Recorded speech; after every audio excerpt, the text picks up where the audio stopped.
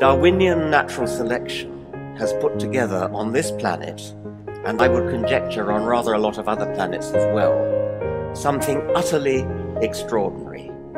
The world of complexity, which is unknown to physicists.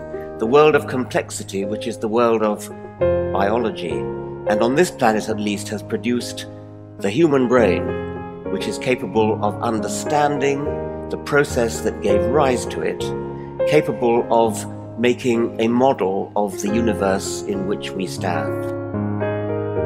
We live on a planet that is all but perfect for our kind of life. Not too warm and not too cold, basking in kindly sunshine, softly watered, a gently spinning green and gold harvest festival of a planet.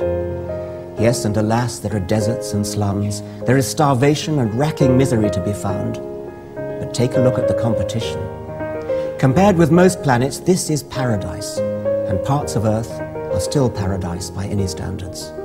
What are the odds that a planet picked at random will have these complacent properties?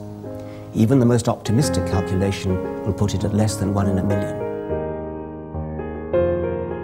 We are going to die, and that makes us the lucky ones. Most people are never going to die because they're never going to be born.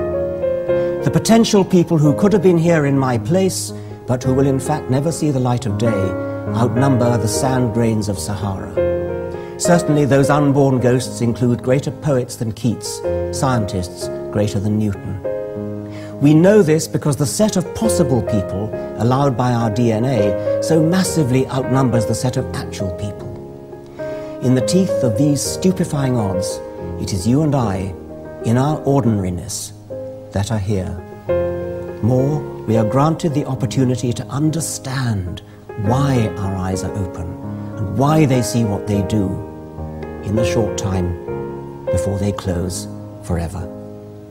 Thank you very much.